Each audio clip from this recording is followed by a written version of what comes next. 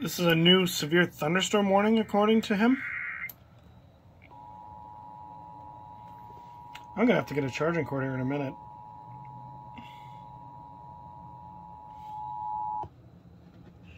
We interrupt programming at the request of the National Weather Service to activate the North Texas Emergency Alert System.